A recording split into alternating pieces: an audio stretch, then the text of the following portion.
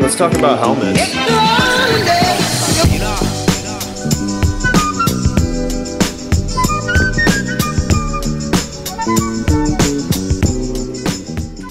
Alright guys, so today what we got is a little here in my garage vlog. What I wanted to do today was I wanted to do just an overall video what helmet you should get, you know, like an all-in-one guide as to what helmet you guys should be looking out for, whether it's street or whether it's, you know, dirt bikes. I think this will be a good vlog just for a lot of people who are looking to, you know, drop some cash on helmets, because these things aren't cheap, man. And you know, you could get cheap helmets, but I don't recommend that.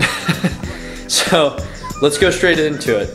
The one thing I think would be good to start off with is what is Snell, what is DOT, and what is ECE. So basically guys, with these helmets, you have DOT on all of these. All four of these have DOT. Now what is DOT? That is the Department of Transportation for the US. That's the acronym, that's what that means. So what does that exactly entail? So a DOT sticker means that this helmet, this type of helmet by the company Bell, has been tested to meet just the regulation standards by the US. So it meets all standards in that sense. Now, that's just a shortened version of it. I can go more into that. But basically, these stickers on the back are going to represent the safety that this helmet provides you. And then you have the ECE. Alright man, so the ECE is the Economic Commission for Europe. Now, this testing is somewhat relative to Snell, but this is just going to be a different type of rating test, where most motorcycle accidents that happen in Europe are at slow speeds. I believe that's how it's in the US too. It's just a different type of rating, where Snell's like an all-around safety stamp of approval, where it's race ready.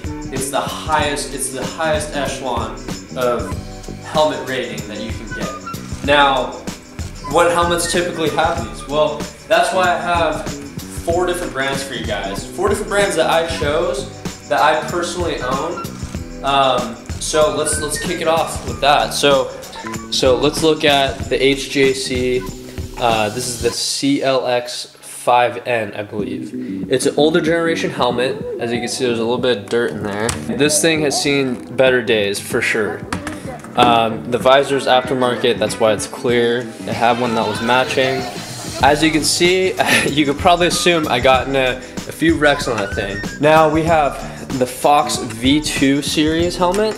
This is a great helmet, man. I definitely recommend that. I love the look of it. It matches my whole color scheme when I go riding. This is my vlogging helmet slash, you know, MotoGP helmet, if you will. This is my Arai Signet Q. It has a nice paint job on the sides. You know, nice American war-torn flag. And then we have the Bell Qualifier. So the Bell Qualifier, this thing has a sick paint job. You know, people go bonkers for this thing. I love it, dude. You know, all these helmets are very comfortable. All these helmet brands are very respectable.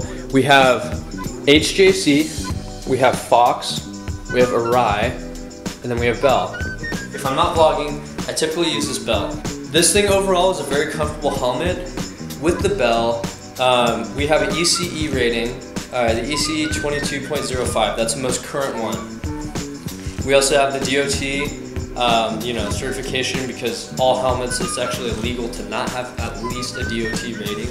One thing, if you guys are going to look into buying a helmet, every single brand has different types of padding, and everyone has a different shaped head. That's a given. So one thing I definitely would recommend for you guys is go, if you want to buy it online, because I know a lot of people, I'd love to go on Amazon and just buy things that are sometimes unnecessary. But what I'm trying to get at is you can get the best price by going online, but go into a shop and, you know, find your local motorcycle shop and actually try on all these helmets, try on all these sizes. This is a medium actually, and this fits me pretty tight.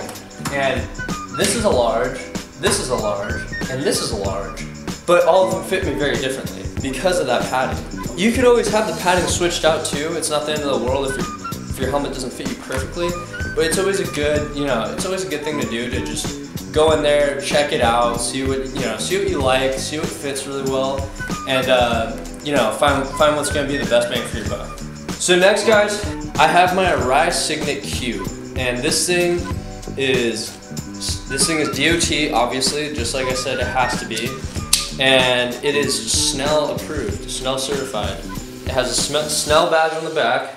Very, very big price difference. This was a $250 helmet. This is, at one point, was a $700 helmet. Now you can get the Signet Q and ones like these for around 300 and change, 350 bucks on Amazon. When I originally got this, I actually got this used because it didn't have any accidents and it fit me well.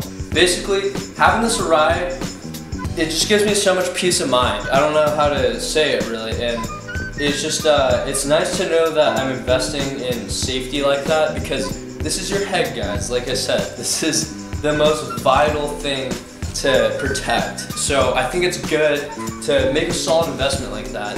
The number one thing I tell anyone who's new to riding, do not cheap out on the helmet. Get the jacket later, get it used, or if you get a helmet used, which isn't really ideal, make sure it has no accidents on it. This thing has a few nicks here and there, but it's not because some dude crashed on it. It's just because, it's a couple years old now. And just go with a great company. Shoei, however the hell you pronounce that company, that's a good company. Bell's always solid.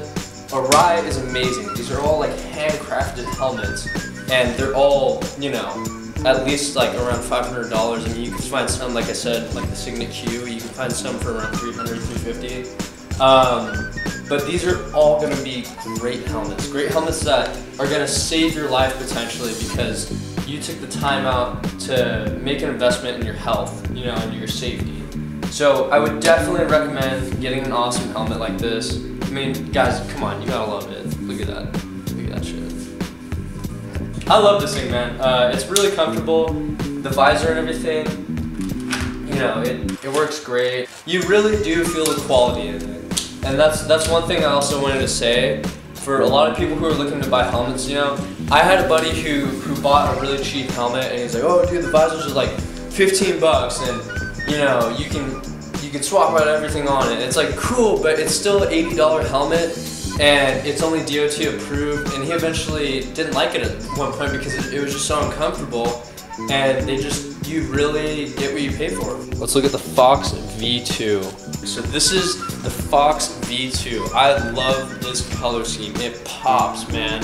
It is beautiful, and I really have no complaints with this thing.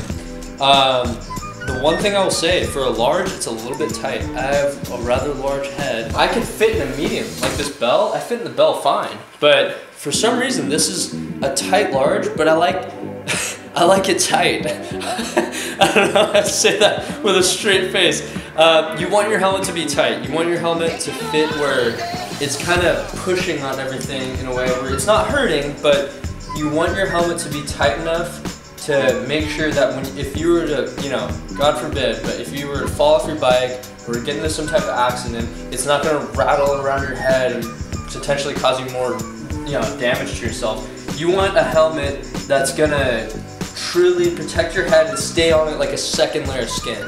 That's the best way to describe it. You want it to be like a second layer of skin that's not uncomfortable.